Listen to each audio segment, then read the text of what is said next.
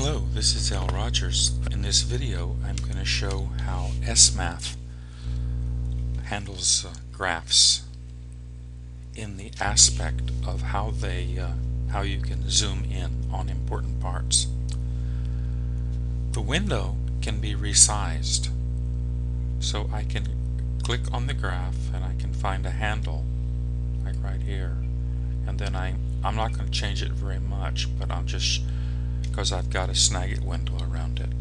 But you can see how with that handle I can move it around. And here's another handle right here, so I can change the size of the window.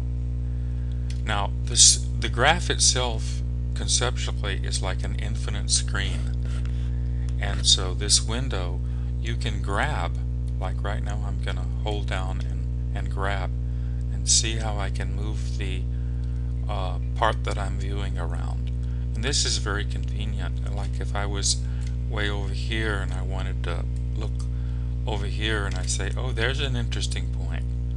By the way, I'm plotting x and x squared, and you can put multiple functions on the same graph very easily. And so this shows how a straight line and a parabola intersect at the point 1, 1. And I can zoom in on that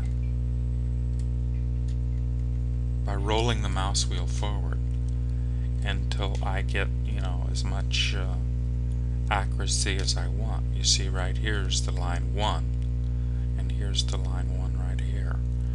And I can go back to a normal view.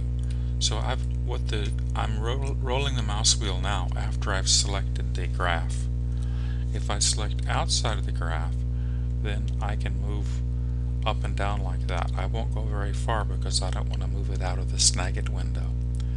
Now if I click here, I can zoom on the x-axis. This is the x-axis, and notice right now that it goes from 0 to 3, and now it's going from 0 to 4. So I've zoomed on that axis, so I can zoom on the x-axis independently. See how it's flattening the curve like that?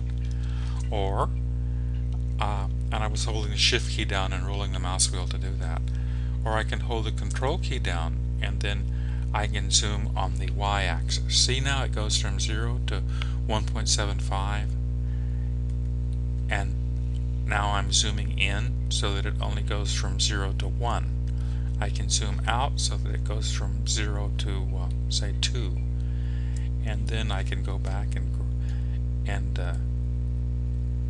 I can grab the graph and move it around. And here I'm zooming it, and here I can grab it, and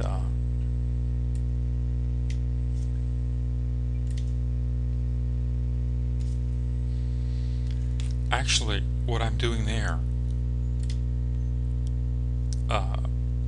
I want to focus on it and then grab a portion of it.